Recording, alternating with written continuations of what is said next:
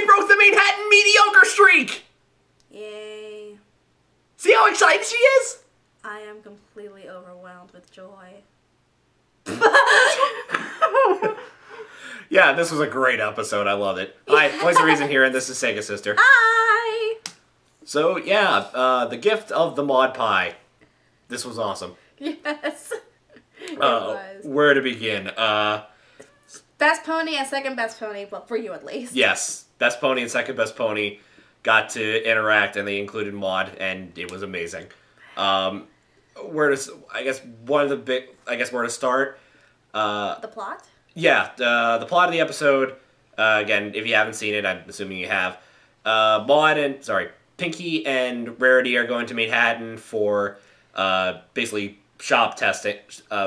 Basically doing sightseeing and also to show off Rarity's new location for her new Manhattan boutique, Rarity for You. Rarity for You, which I think is supposed to be like a play on Justice for All, which is another like fashion store for. Although Justice for All is more for like younger kids. Yeah. But in the process, Maud Pie was also in Manhattan, and they're doing a thing called the Pie Sisters Surprise Swap Day. Or PST. You have something to tell me, dear? No, not PST. PST. Oh, with the D. Okay. Yeah, and the whole plot of it is each year Maud basically outdoes Pinky in terms of the gift giving.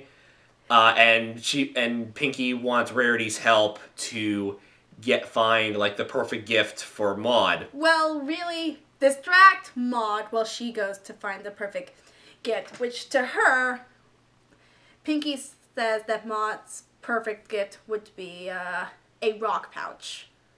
So when she goes to the rock pouch store, yes, there's one in Manhattan apparently.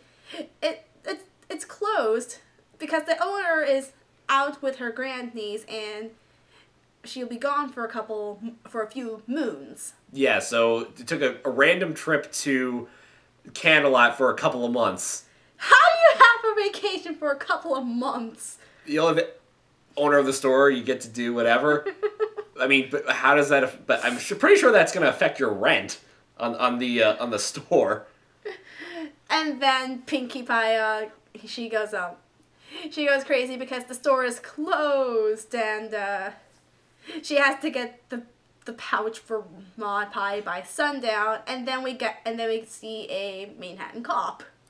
Like, yes, I think the first showing of a police force in Equestria that's not the Camelot Guard, which and in the show too, not the comics. Yeah, because there were police in the issue 14 with Luna and Spike. Friends Forever. Yes. But yeah, I guess we'll start with the big thing that I liked about this episode compared to the others. The pacing is great because it gets you right into the action, as early as possible.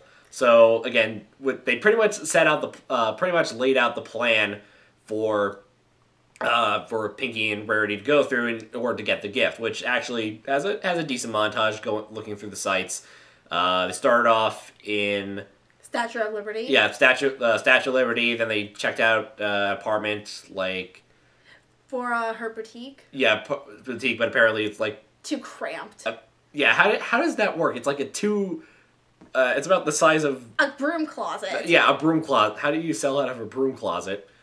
Then they attend. Unless Rarity is trying to sell to mice. No. Unless the only thing I can think of is like it's like not exactly a corner store, but like it's a small order store where you can come up and you actually place the orders and pick up the orders. Okay. Which would make a lot more sense, especially especially where they have the parcel boxes. And then they go to Rockefeller Center for the ice skating rink. What? Nothing. That was cute. And then they make it to, I think Little Italy. And then we have a gag where Pinkie Pie is actually drawing the path with the crown. Pinkie, this is not a children's restaurant. Get rid of that thing. And it winds up in some pony salad. Soup. Whatever.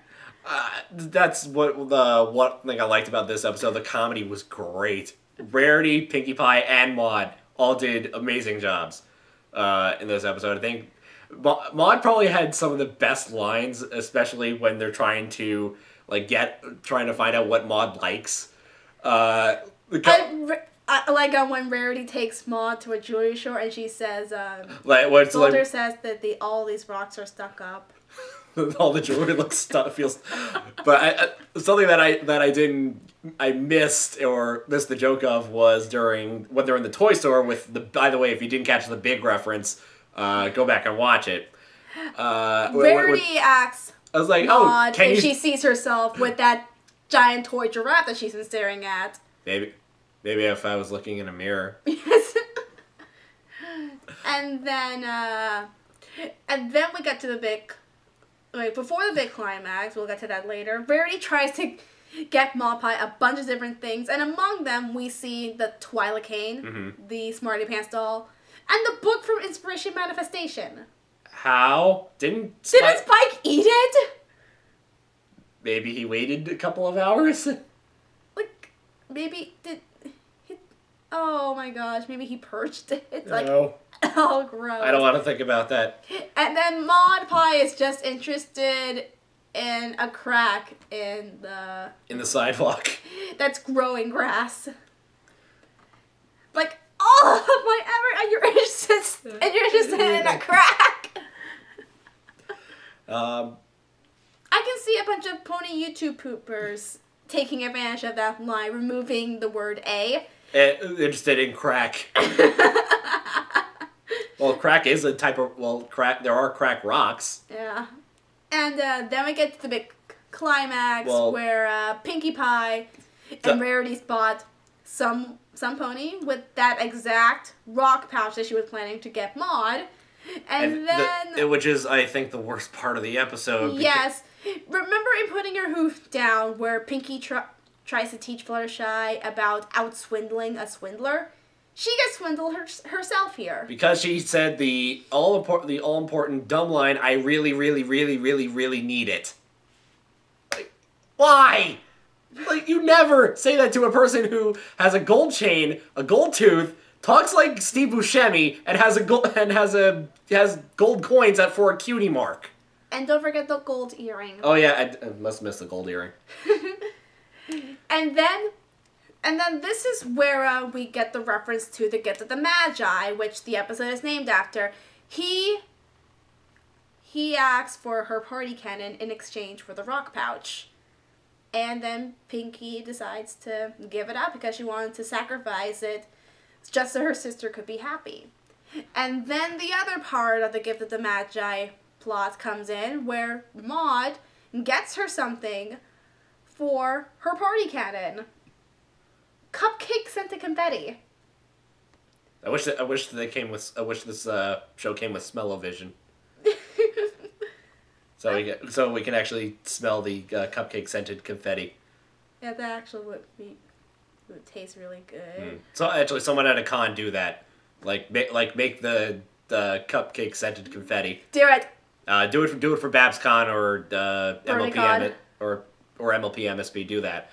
But I think one of the big things that was great about this was teaching the lesson. Gift giving is not a competition. Not a competition. It has to come from the heart, and that's pretty much. And I think that's why Maude has been doing so well these gifts, because all of the gifts have come from the heart. And technically speaking, where Pinkie Pie's gift did come from the heart, but her mind was set on, I gotta best my sister. Yeah. Yes, because every single time she does, she always does something better than me. But then again, I think it's because she's also very emotional when it comes to. And then we get to the big part, in the third act. By the way, did any of you guys notice Suri Polymere? Yeah, I noticed that she, in the background where I think it was Rarity was discussing with the Swindler Pony. With the Swindler Pony, you see you see Suri in the background talking to, like a big soccer fan. I want to say it's like a parody of like this one guy from this one famous football player from Argentina. I forgot his name. I think it's I honestly thought that was a New York Rangers reference. Yeah, because of the red, white, and blue on the scarf. And I also thought I saw a shield on the scarf too. No, it was actually just a pony. Ah. So anyway, Rarity and Maud pretty much scare the Swindler Pony to give the cannon back. She blinked. Ah! And then Pinky realizes that this is 2 gifts that Maud got for her, and then we get the moral. Again, like gift giving comes from the heart. It's not a competition. I honestly can relate to this episode. Voice and I, yesterday we celebrated our 1-year anniversary. At the time of this recording. Yes. And I remember, like, Voice, he has always gone out of his way to make sure that I'm happy. Like, he would get me gifts, and every time I offered to pay for something, he would say, no, I've got it, I'll take care of it, and he would put my needs first. And I was always, and up until I got here, I was thinking, oh, I need to get him something because this is a very special day. And then this episode comes along, and I'm sorry, I don't know how to finish this thought. I think you pretty much summed it up.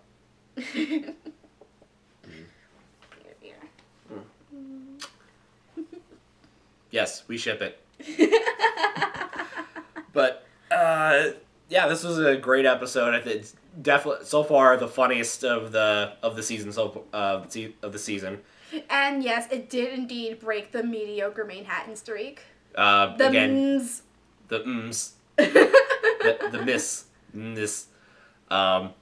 Again, the humor was a lot better. The pacing was a lot better. The moral connected a lot better.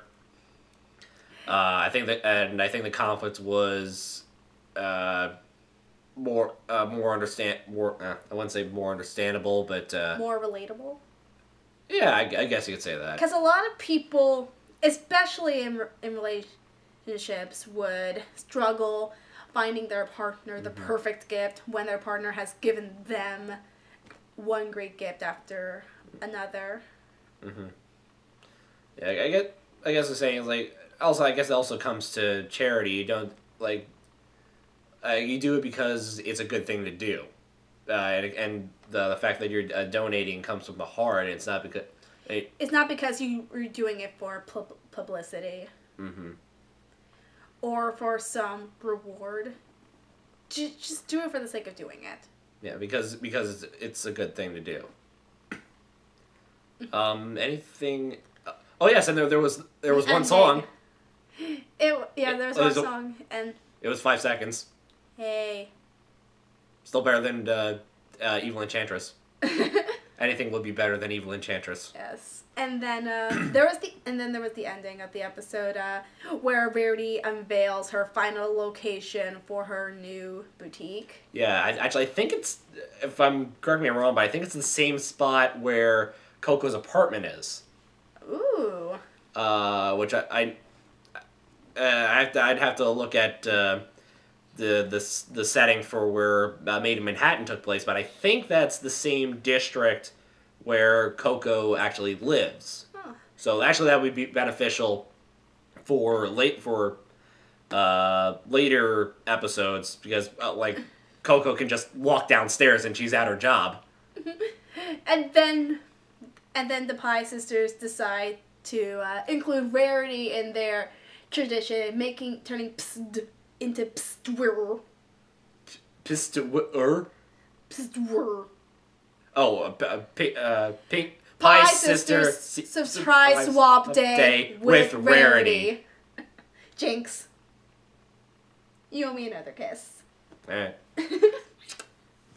So yeah, those are our thoughts on Gift of the Maud Pie. Yay! And by the way, yes, I am working on the crystalling review. You'll see it eventually. And he does mean eventually. Yes, sometime. He has a life. Yes, I have stuff to do. So, I'm the voice of reason. And SEGASister. And we'll see you next time. Bye!